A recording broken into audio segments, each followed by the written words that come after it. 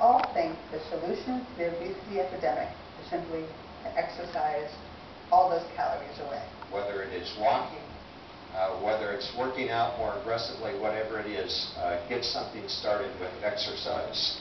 Right? Never mind all that food. Keep on eating. You can enjoy a lot of different foods. Just go exercise it on. And then exercise. Of course, that's pretty much impossible to do.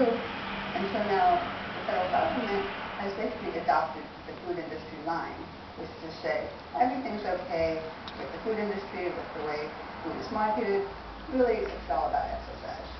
But there's something left out, say consumer groups. The pyramid doesn't tell people what foods to avoid, such as those with added sugars. They won't say we need to eat less. Come on, we need to eat less. We're fat. We got to eat less. The USDA won't say that. The USDA has a long history of close relationships with the industry that it regulates.